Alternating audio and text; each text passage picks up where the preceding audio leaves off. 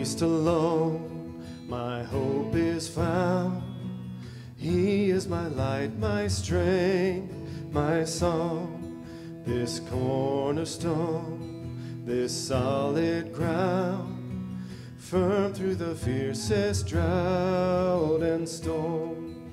What heights of love, what depths of peace, when fears are still, when striving cease, my comforter, my all in all, here in the love of Christ I stand.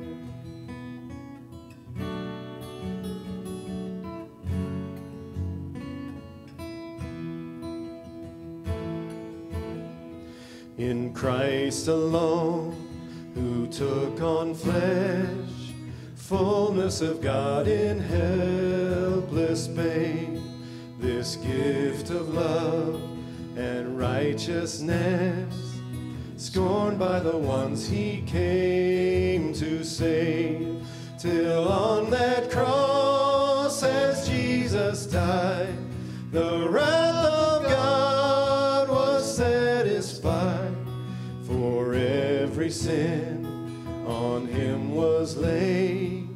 Here in the death of Christ I live.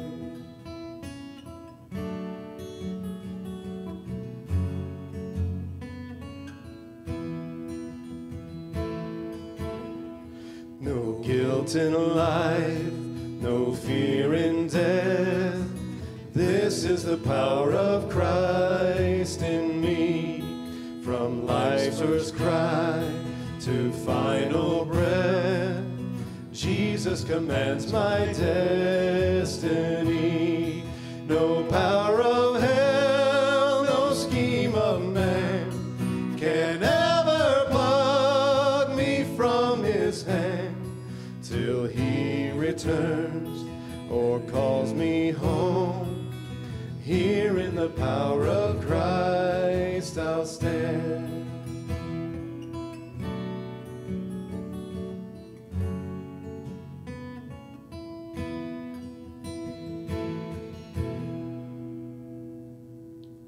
Amen to that. The power of Christ. Welcome, everyone. We are happy you're with us for our service today. Our call to worship is from Psalm 95. Come, let us sing for joy to the Lord. Let us shout to the rock of our salvation. Let's shout together today.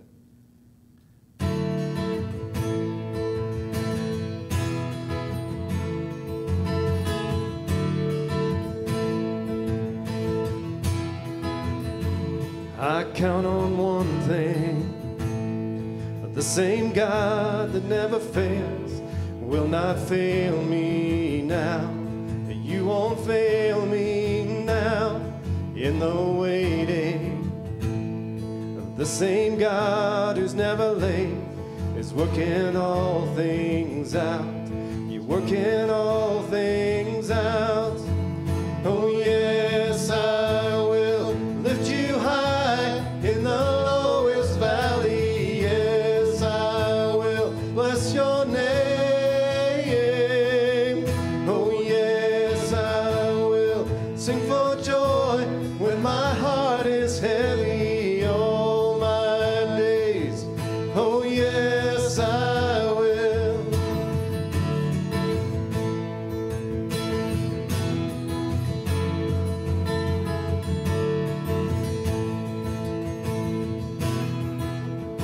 I count on one thing, the same God that never fails will not fail me now. You won't fail me now in the waiting. The same God who's never late is working all things out. He's working all things out. Oh yes, I will lift you high in the lowest valley. Yes, I will bless your name. Oh yes, I will sing for joy when my heart is heavy all my days. Oh yes, I will.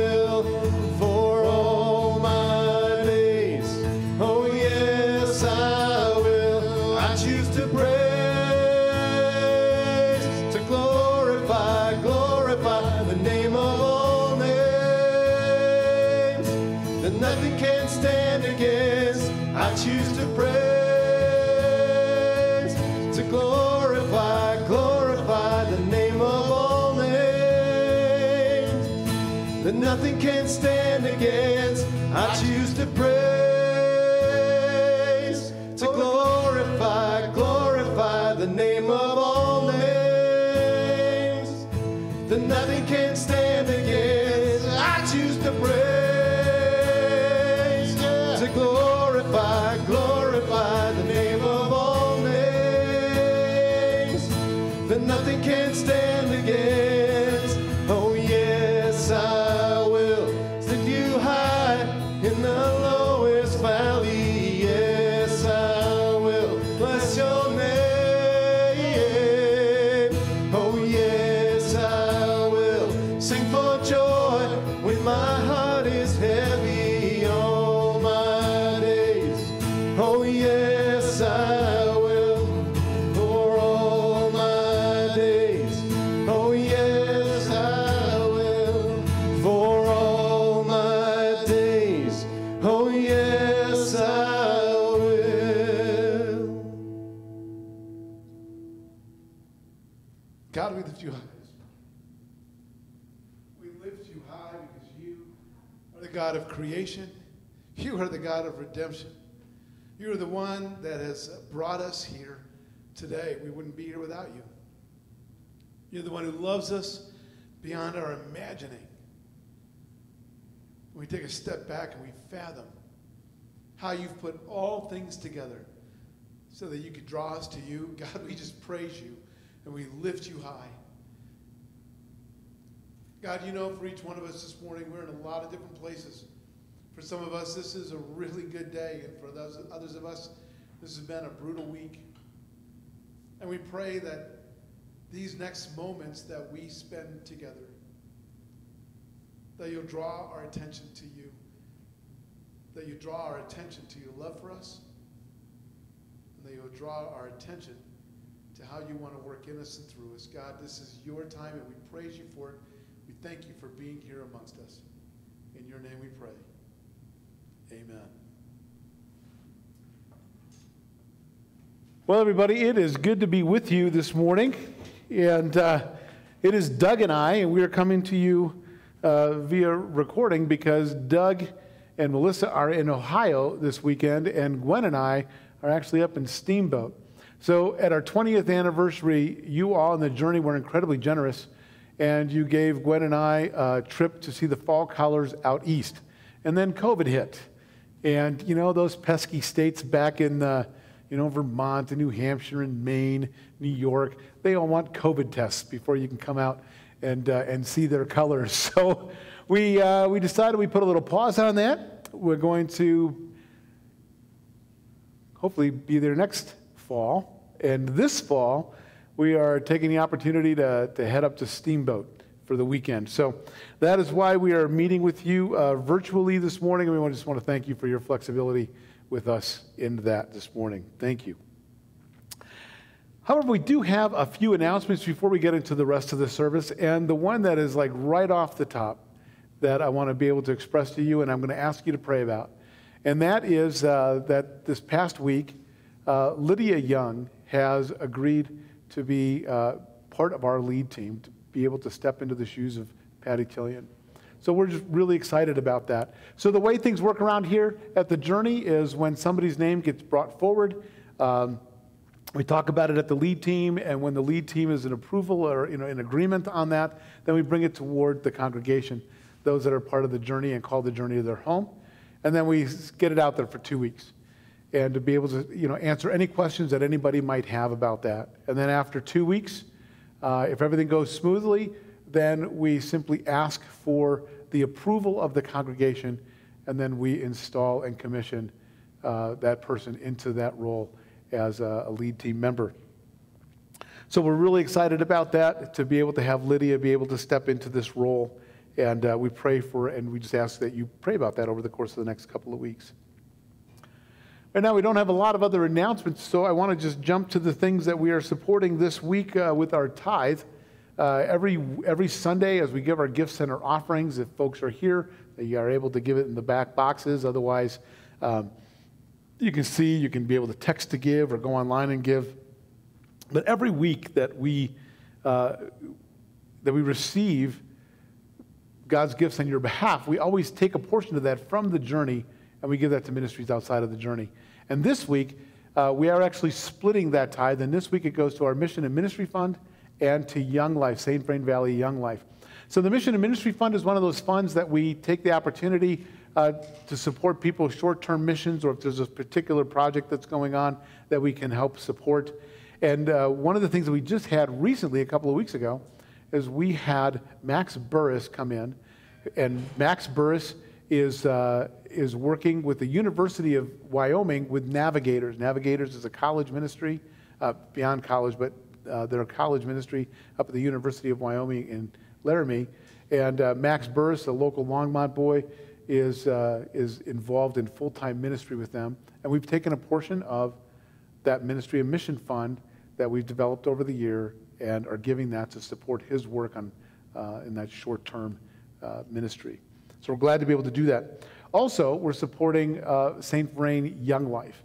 We've got a really intimate relationship with St. Vrain Young Life. There's a lot of folks that are part of the journey that have been a part of that ministry, and we're really grateful to be in that partnership with Young Life. One of the things that was really cool is I just met with Timmy Conrad, who is one of the leaders of St. Vrain Young Life, and the reason he met with me is not only to be able to say thanks to the journey for all the help over the years and for partnering, but they are investigating doing ministry with Front Range Community College, which obviously is right next door, right here. You know, we use half of our parking lot when they're in session to be able to provide parking for Front Range. And we've been praying about how we can minister to this community that's right next door to us for years. And so Timmy came and said, hey, Rick, we want to be able to begin engaging Front Range. And is that something that you could have the journey pray about and then be able to figure out maybe something to partner with? So put that before you and be able to say, start praying about that if you would, about additional partnership with St. Vrain Young Life and potentially the work that they do with Front Range Community College. One of the things that we do as well every week is that we not only pray for each other as a community. You can get to those prayer concerns every week through both Journey Jottings and the email that comes out with that, our prayer email. If you want to receive those two things, and send an email to Glenda at journeyoflongmont.org or info@journeyoflongmont.org, and we'll make sure that you get connected to the journey that way. But through those prayer requests go out through the journey, and then during our prayer time that immediately follows the message, then those prayer requests are also up on the screen. And we spend time obviously praying about the things that God puts before us during that time, but we want to be able to pray for the folks that are in our community. We also every week pray for two churches, one that is local here in town and one that is a part of our region as a part of our denomination. We're part of a small denomination called the Christian Reformed Church in North America. And we've got churches here in Colorado, a couple in Kansas, and a bunch down in Texas, and that's our region. So today we're praying for Faith Community Lutheran Church, which is up on Highway 66. Dan Hansen and Lucas Kinzer are the pastors there, and glad to be able to partner with them in ministry here in town. I also get to work with those guys as chaplains with Longmont Police and Fire, so we're glad to be able to be brothers and sisters in the gospel with those folks here in Longmont. And then we're praying this week for the Denver Christian Indian Center.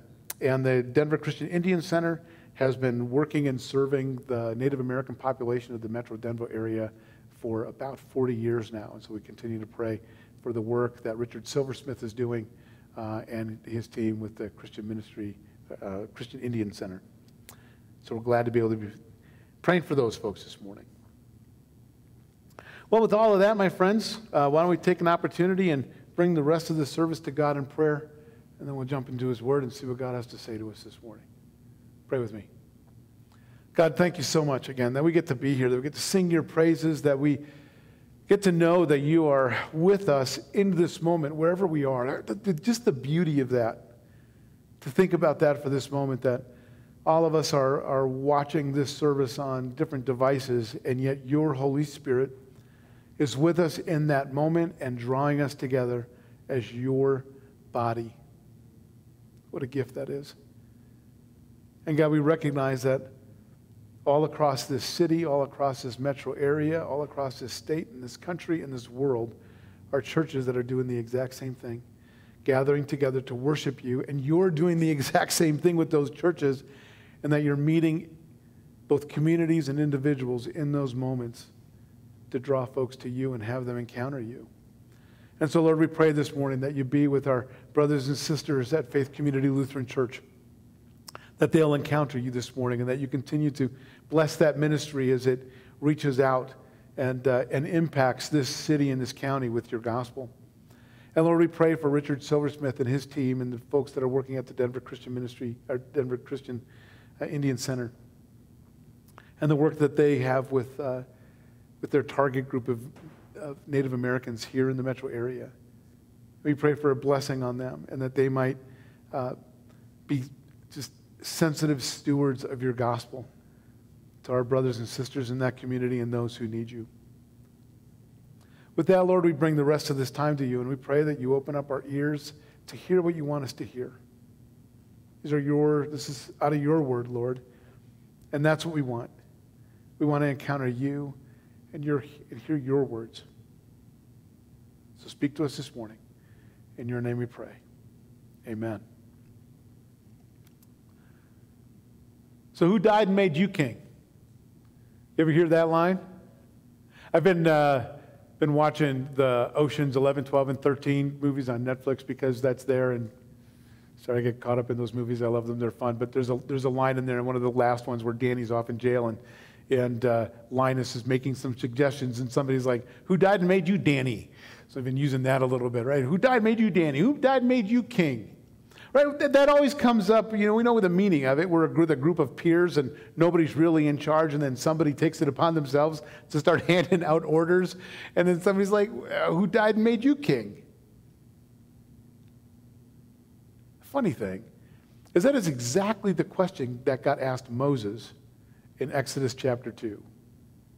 We're continuing in our series of Exodus that we started a couple of weeks ago, and we're picking up the story of Moses in Exodus chapter 2. We're going to go from chapter 2, verse 11, all the way through chapter 3, 13. So it's a bit of a story. I'm going to ask you to hang on, and you can follow along. I'm reading out of the New Living Translation, where you can sit and listen. But one of the things, before I do this, one of the things I want to encourage you to do is every week in Jottings, I'm going to be giving a chunk of passage that we're going to be reading, because Exodus has got long narrative passages. And some of them might be longer than what I'm going to be reading on a Sunday morning.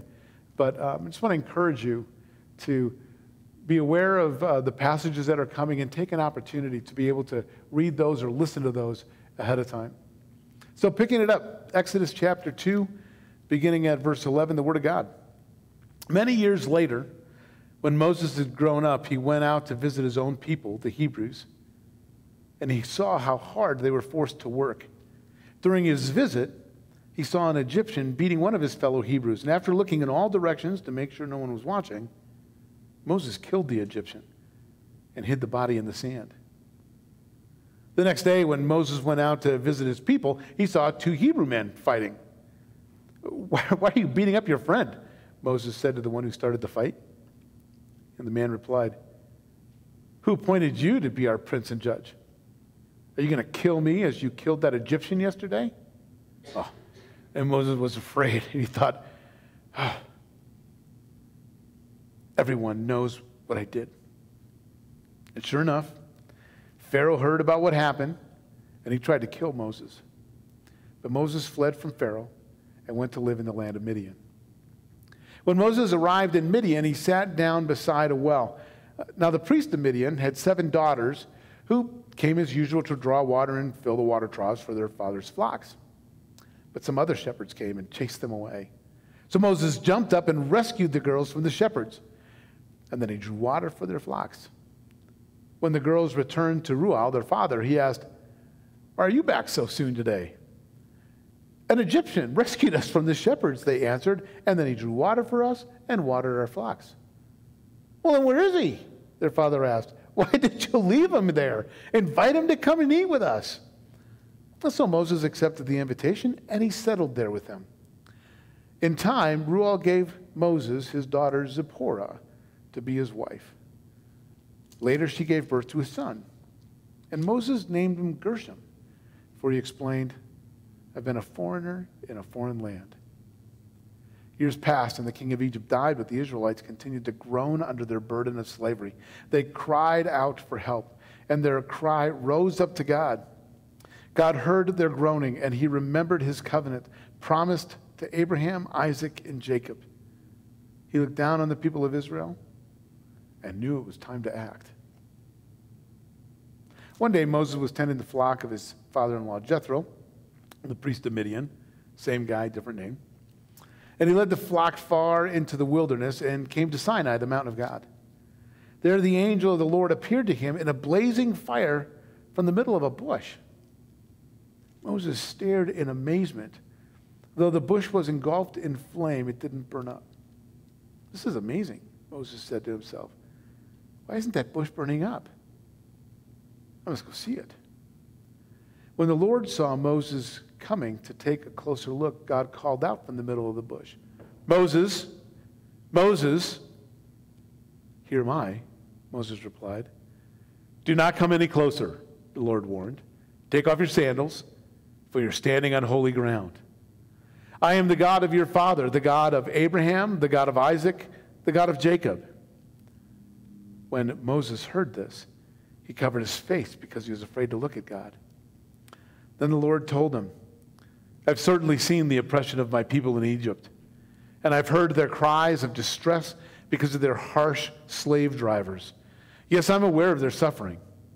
So I've come down to rescue them from the power of the Egyptians and lead them out of Egypt into their own fertile and spacious land. It's a land flowing with milk and honey, a land where the Canaanites, Hittites, Amorites, Perizzites, Hivites, and Jebusites now live.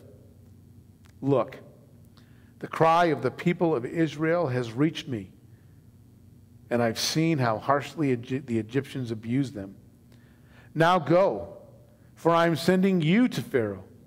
You must lead my people Israel out of Egypt. But Moses protested, Who am I to appear to Pharaoh? Who am I to lead the people of Israel out of Egypt? God answered, I will be with you. And this is your sign that I am the one who has sent you. When you have brought the people out of Egypt, you will worship God on this very mountain. Last week we saw that God has been prepping Moses to be the person that he used to bring children out of Egypt into the promised land. And God's been prepping Moses from the time he was born. That's what was going on. That what was going on with Israel and Egypt, and later what was happening between Moses and Pharaoh, is the physical battle that's reflecting the spiritual battle that's going on between God and Satan. This is the big picture of the history of our world in microcosm. There's a lot of us that know the story of Moses, and if you don't know the story of Moses, hang tight because it's a doozy. But for a lot of us, we know this story of Moses. We know who he is. We know his identity as the central figure of the Old Testament for the Jewish community, and certainly a central figure for Christian community. And yet, like all of us, and here's the thing, like all of us, Moses doesn't start out as the person he became. I mean, we all know Moses, and we think, Moses, 10 Commandments, and who's the actor? Charlton Heston. Which might not be a good example, but, we have this idea of Moses, and yet he doesn't start out that way. In fact, like most of us, he seems to be pretty unsure of who he is. And in the middle of all that, in the middle of him being unsure of who he is, God calls him, redeems him really, to do, as Paul would later say, to do the work that God had prepared in advance for him to do. Same as God has done for us. So this week we pick up this story of Moses when he's 40 years old. That's according to Stephen, at least in Acts chapter 7. He's 40 years old now, and he's lived as an Egyptian somewhere between 36 and 38 years. We don't know how long his mom nursed him, 2, 3, maybe 4 years before she gave him back to Pharaoh's daughter to be raised in Pharaoh's court, to be raised in the royal court, to be raised as one of the Egyptian princes, adopted as he was. But did you notice how this passage started? If you remember from last week, we ended last week with, and later the boy was older, his mother brought him back to Pharaoh's daughter, adopted him, and she adopted him as her own son. And she named him Moses because I lifted him up out of the water. And then boom, many years later, when Moses was grown, this is what it says, he went out to visit his own people, the Hebrews.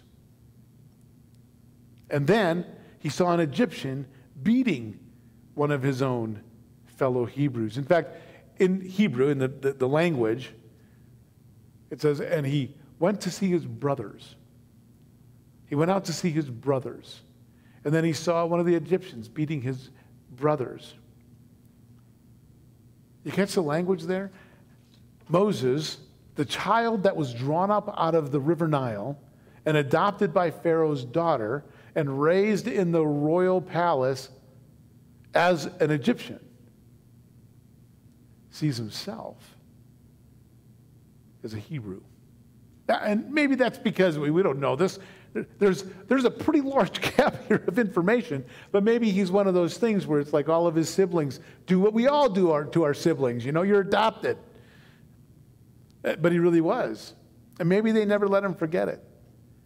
Or maybe it's one of those things that he had actually grown up long enough in his family's family to be reminded that he was a Hebrew. Or maybe he still had contact. We have no idea what it was, but the point is that he immediately goes in this story to identifying with his Hebrew brothers, with his people. So much so that when he sees one of his own being beaten by one of his own in his adopted identity, he chose to side with his birth family, and he commits murder to protect his brother, his fellow Hebrew. One of the things I found interesting about that little piece right there, that Moses committed murder, there's a lot of commentaries that kind of go back to even the Jewish tradition, that kind of say, it was okay that Moses did this because it was the first time he was acting as Israel's protector, the first time that he was acting out in this role that God had given him. And so it was that first time that he was acting as the one who would stand up for Israel's injustice against Egypt. And I thought, okay, I understand that. There's kind of that backward interpretation of this. And yet what struck me about this is that Moses did not see himself in that role. Moses did not see himself as one who was standing up for the injustice of Israel and siding with Israel and being able to make a statement about justice. And you know why we know that that's not the case? Is because the very first thing he did, as Scripture says, is he looked around to make sure no one was looking. And then he killed the guy, and then he buried him in the sand. So it's not like he was like, this is wrong, and I will show you the injustice of what's going on, and I will be Israel's liberator, and kills the Egyptian and stands him up as the dead guy and goes, see, this is what will happen to you if you do not let Israel. He doesn't do that. He's like, bam! Help me bury this guy. Not exactly the picture of the hero. And then the next day, he finds a couple of his fellow Hebrew brothers fighting, and he goes to the one who started it. It's like, what are you doing? Look Look, we got enough problem here with, we got to stand together here. As he's more than likely dressed as an Egyptian, certainly looks like an Egyptian. And then the guy's like, what are you going to do? Kill me too? Who died and made you king? Oh. And that scares Moses. And he's like, oh man, what I thought I did in secret, somebody's going to find out. Pharaoh's going to find out. Sure enough, Pharaoh finds out, and he books it. And he runs, and he heads off to Midian. Here's the thing. I know this story so well. I grew up on this story. I've preached this story before. I've read this story in my devotions and my kids' devotions. I know it so well, and I realized something this week is that I've always looked at this story from the ending to the beginning. I've always looked at Moses in this part of the story kind of through the lens of what I know he's going to become.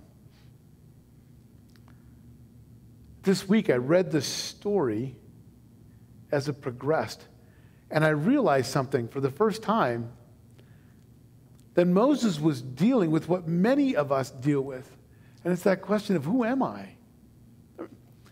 It's not like it's, this isn't a psychology text, right? We know that this is the Word of God that's relaying a story, and yet there's something that you see that comes under the current, in which in this story as it's unfolding, Moses is trying to figure out who he is.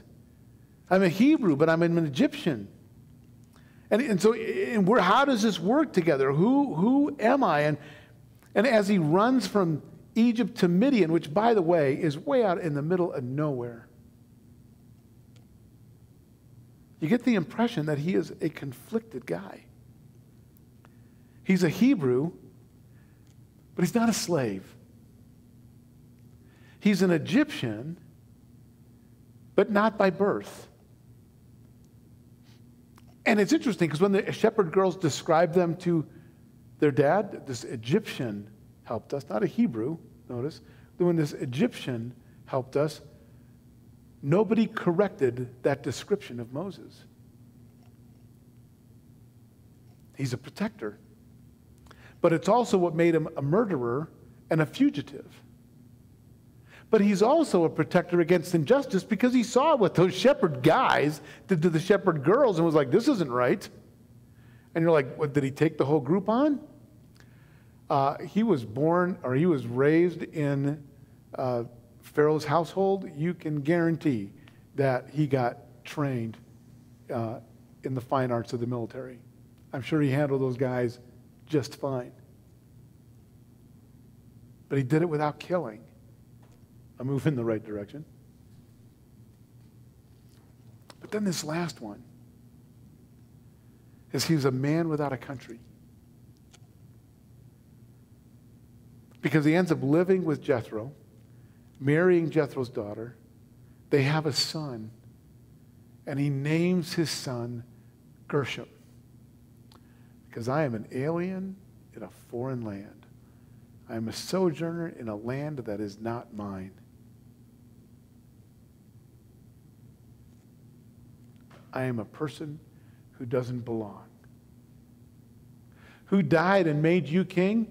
Apparently nobody, because I'm a nobody. Think about that for a minute.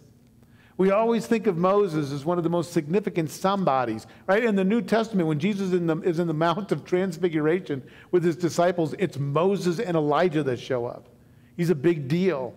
And yet here he is, naming his son, I'm a nobody in a no place. I'm a sojourner, an alien in a foreign land. And for the next 40 years, that's who he is. He's not the man that was drawn up out of the water. He is a foreigner in a foreign land. He's defined himself. Maybe by his bad decisions, certainly by what he is not. And those negative things He's defined himself by those negative things that have brought him to where he is. And as I thought about that, I was like, man, we can all relate to that, can't we? I mean, how many of us have a faulty self-definition? How many of us have those lousy recordings, those old recordings in our head that when things aren't going well, that's what we go to? The old hurts, the old wounds, the things that people have said about us, or the things that we have done, the mistakes that we have made, where we are defined by the bad decisions that we have made, and we allow those bad decisions to define us. We find ourselves in our own place of like, who am I? What worth do I have? And I think I was 40 years old before I began finally to feel comfortable in my own skin, where I wasn't constantly trying to prove my worth to somebody else because I didn't feel like I had worth, or that my worth wasn't self-evident. So you're constantly trying to prove it. I mean, finally at 40, I was actually able to say at one point, you know, we were doing our worship services at Westview Middle School. And my parents had come to visit. And it was one of those services where, it was typical journey service. And there's this part of me that's always been like, I want my dad to be proud of me. I want my dad to like what I'm doing. And I was driving home. I had this thought, and I was like, for the first time in my life at 40, in this moment, it doesn't matter what my dad thinks of me. It doesn't matter what he thinks of the service. The service isn't for him. My dad is a solid, believing man.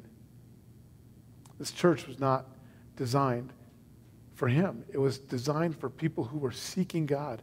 People who were trying to figure this thing out, trying to figure out Jesus, trying to figure out life, trying to figure out hurts and pains. And if this church didn't fit my dad's needs or what he thought church should be, it didn't matter because he wasn't my audience. God had brought us here to do something different than that. He brought us here to be that safe place where people could figure out Jesus at their own pace. And I was driving home, and I'm like, wow. I am actually free from caring what my dad thinks about me. At 40. Now I'm 56. And I'm probably comfortable with 80% of who I am. Still working on that. And yet I'm amazed at how much I'm still impacted by those old recordings, those old negative thoughts, those experiences that have shaped my self-perception. So much so that I'm not always open to hearing what God thinks of me. And then I'm amazed that Moses seems to have had the same issue. Just a guy who has a self-definition based on bad decisions and some faulty ideas of who he is. And then God shows up in a burning bush. That must have been crazy.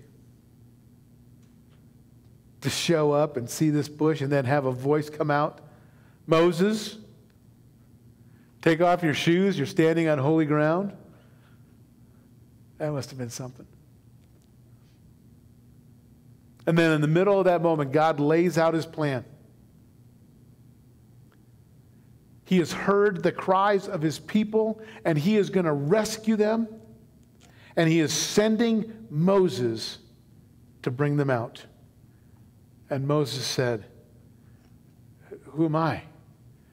Nobody died and made me king. God, you don't get it. I don't belong there. I killed a guy. I am a shepherd. I am a nobody in the middle of nowhere. You can hear it, can't you? And maybe you felt that way yourself. What have I got to offer? What abilities do I have? I don't belong. I'm a nobody in the middle of nowhere, and I've got the memories of my pain and disapproval of others to prove it. And yet, what did God do? What does God do in this moment? Does God say, what do you mean? No, Moses, I've been working on you and preparing on you in this moment your entire life. You've got everything you need. I've given you everything you need, from the Nile to the palace to the desert. And in some respects, when we look at Moses' life, that's exactly what God's been doing. You're going to lead a nation of 2.5 to 3 million people. You need to be a strong leader. You need to know how to lead. Hey, growing up in Pharaoh's household gives you a whole lot of training in that regard.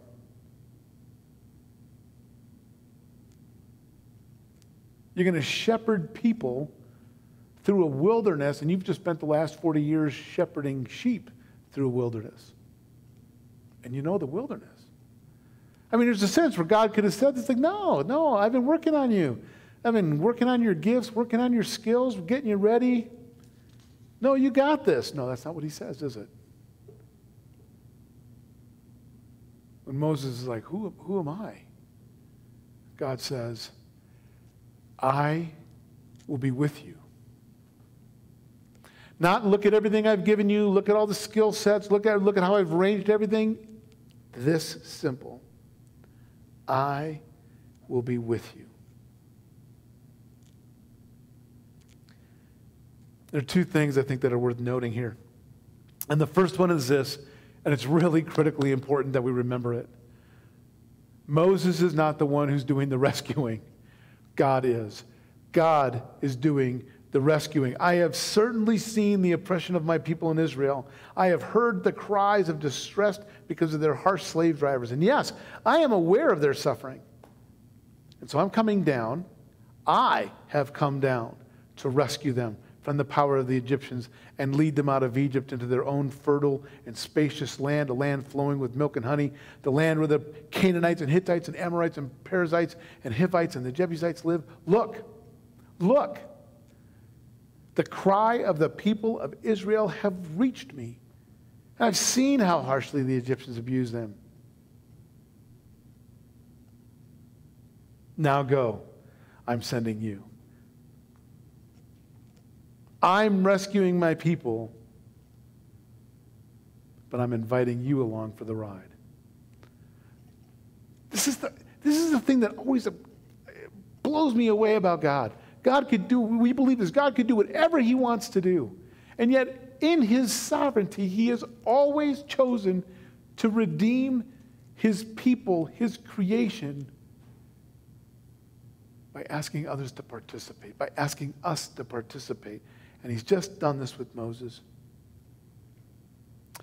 God is the one who is doing the rescuing, but he just invited Moses to partner with him in carrying out. And why is this so important to remember? It's so important to remember because this is not a battle of wills between Moses and Pharaoh. This is a battle of will between God and Satan. That's getting played out on this plane. But this is good versus evil. This is God and the one who wants to be God and dethrone God. And let's not mistake this. We believe that God is the ultimate power and he has defeated Satan, and yet Satan is no lightweight. The New Testament talks about a roaring lion that's been chained. That's not a picture of a wuss. That's a picture of something dangerous. And so there is something dangerous going on here. There is a battle of good and evil that is getting played out between Moses and Pharaoh and Israel and Egypt. And God is the one who is doing the fighting. But he is using Moses to draw the attention to where the fight is. So that's the first thing we have to realize, is that God is doing the rescuing. God is doing the fighting.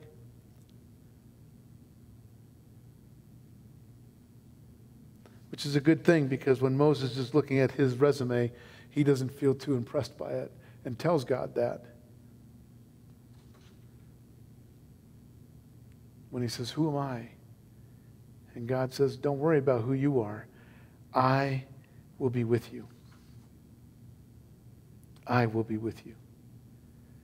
The God who is the one who is rescuing his people out of slavery in Egypt is the God who is working at redeeming all of creation.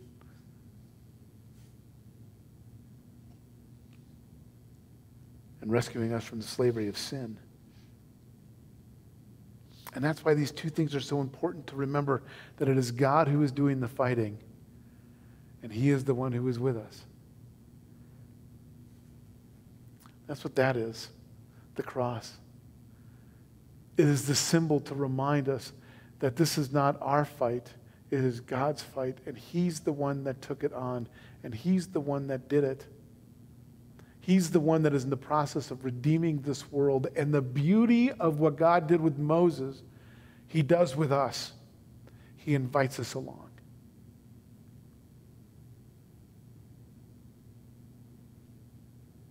And what do we need to do that?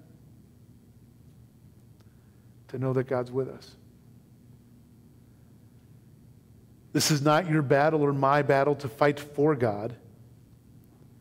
What happens in this world, the rescuing of this world and the people that are in it, it's not dependent on your abilities or my abilities, your gifts or my gifts, your plans or my plans.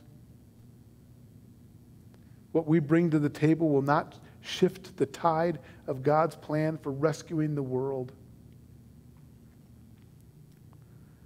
God is rescuing the world.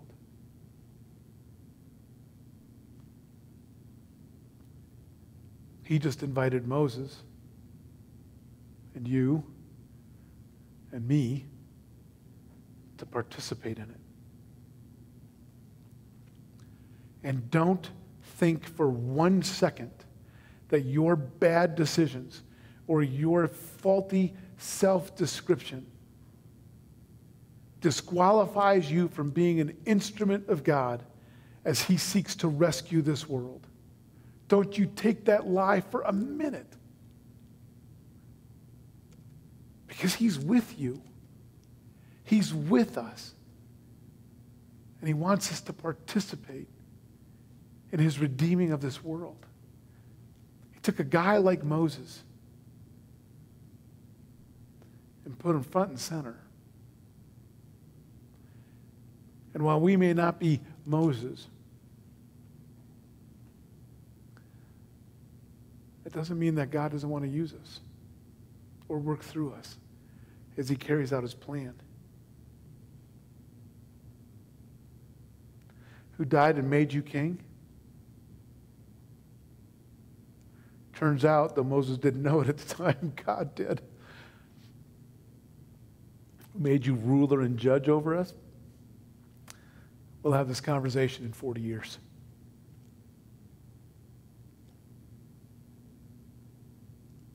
But it's not because of Moses. It's because of God. And ultimately, Moses' willingness to be used by God in this way. And now we get to be a part of his plan. We get to be a part of what he's doing in this world. So don't let your view of yourself get in the way of how God might use you as he seeks to redeem this world.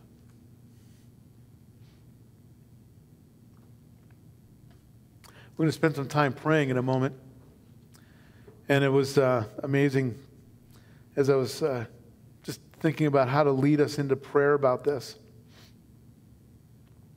Scott Tillian sent something out to a text, Men on the Journey. And it just really resonated with me, and the timing was so apt. And I thought, here are words to lead us into prayer about seeing ourselves for who God sees us to be. To recognize that this is God's plan that he's carrying out. But to remember that we get to be a part of it So to seek to follow his will, even if we don't have an idea of where it might lead us. So as we get ready to spend some time in prayer together and individually, let these words resonate. And then take yourself to God and let him speak to you about how he sees you. Oh, Lord, my God, these words are from Thomas Merton. Oh, Lord God, I have no idea where I'm going. I do not see the road ahead of me. And I cannot know for certain where it will end. Nor do I really know myself. And the fact that I think I'm following your will does not mean that I'm actually doing it. But I believe that the desire to please you does, in fact, please you, and I hope I have the desire in all that I'm doing. I hope that I will never do anything apart from that desire.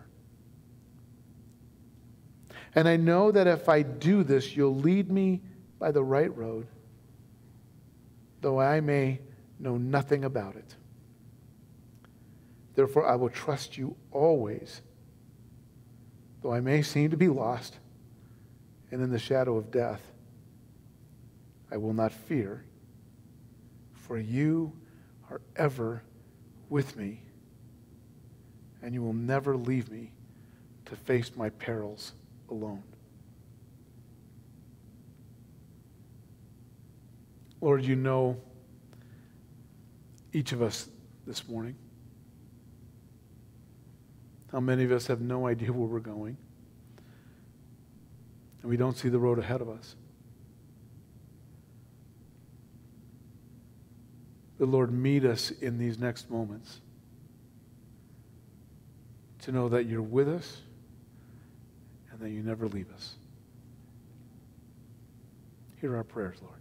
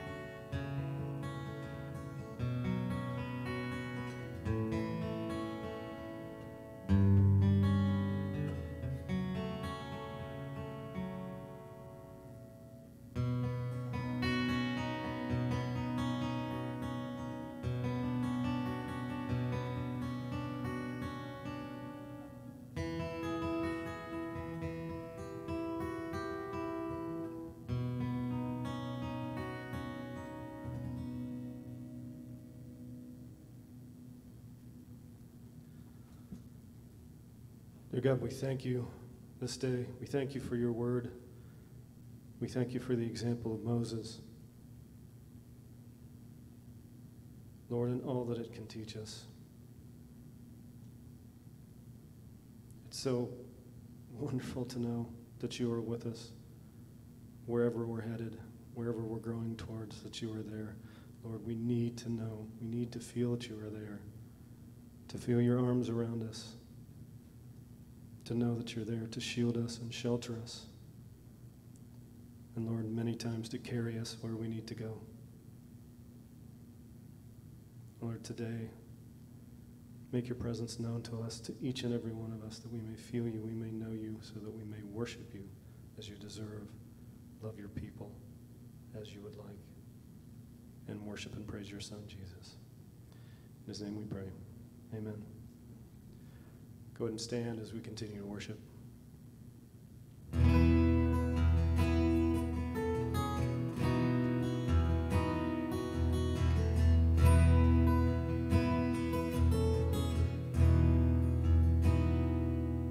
Amazing grace, how sweet the sound that saved a wretch like me. I once was lost, but now I'm found, was blind, but now I see.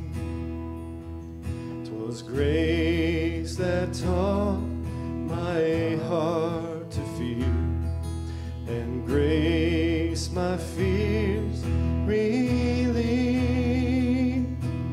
How precious did that grace appear, the hour I first believed. My chains are gone, I've been set free. My God, my Savior's ransomed me, and like a flood his mercy reigns, unending love, amazing grace.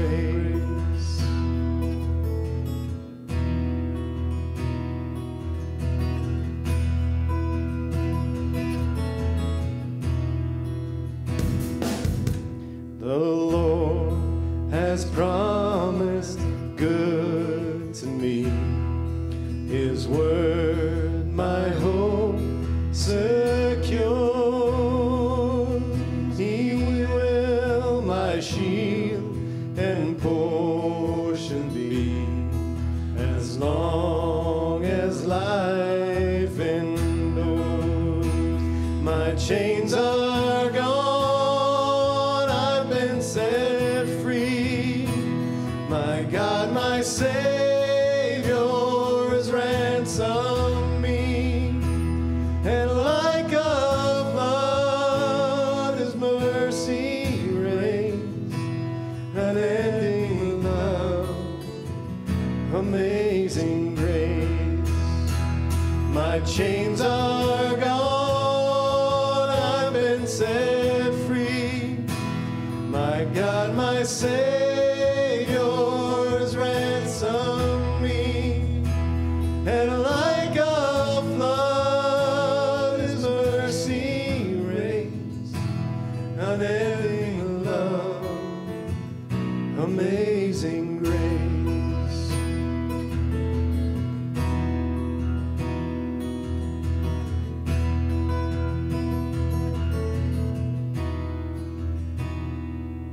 The earth shall soon dissolve like snow, the sun forbear to shine,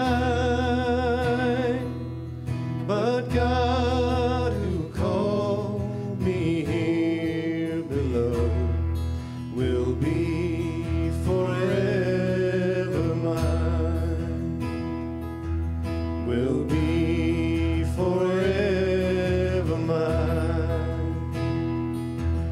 You are forever mine.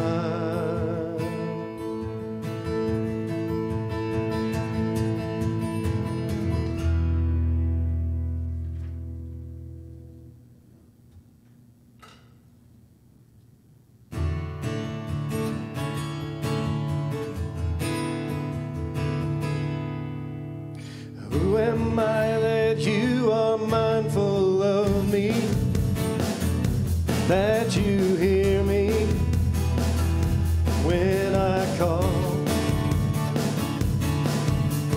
Is it true that you are thinking of me, how you love me? It's amazing. Who am I that you are mindful of me, that you hear me when I call? Is it true that you are thinking of me, how you love me? It's amazing. I am a friend of God. I am a friend of God. I am a friend of God. He calls me friend. I am a friend of God. I am a friend of God. I am a friend of God. He calls me friend.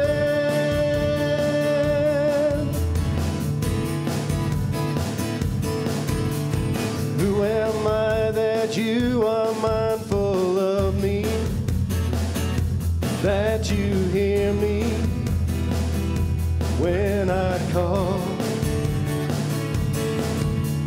Is it true that you are thinking of me, how you love me? It's amazing, so amazing. It's amazing. I am a friend of God. I am a friend of God. I am a friend of God. He calls me friend. I am a friend of God. I am a friend of God. I am a friend of God. He calls me friend. God Almighty, Lord of glory, you have called me friend. God Almighty, Lord of glory, you have called me friend. God Almighty, Lord of glory, you have called me friend. You have called me friend. I am a friend of God. I am a friend of God. Oh, I am a friend of God. He calls me friend. I am a friend of God. I am a friend of God. Oh, I am a friend of God. He calls me friend.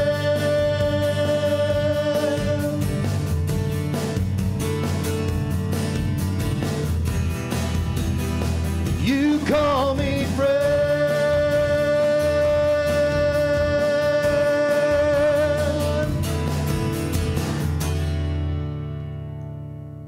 Oh, that you call us friend. That you call us co-worker. That you call us partner in your ministry. And that you are with us. God, that has been your promise from the get-go. That you are a God who is with us. That you are a God that comes down to us. That you are a God that never lets us go. That you hear us when we're crying out and you answer and rescue so that you can be with us.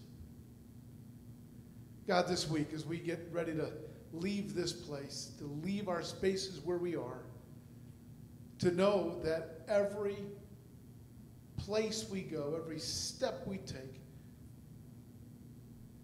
you're there. with us every step of the way. Let us go in that today, Lord. And we pray this in the power of your name, Father, Son, and Holy Spirit. Amen. Friends, it was great to be able to worship with you today. We hope you have a really great day. And with that, may you go in the grace of God, in the love of the Son, with the power and the presence of the Holy Spirit. Go in his name. Have a great week. We'll see you next week. I am a friend of God. I am a friend of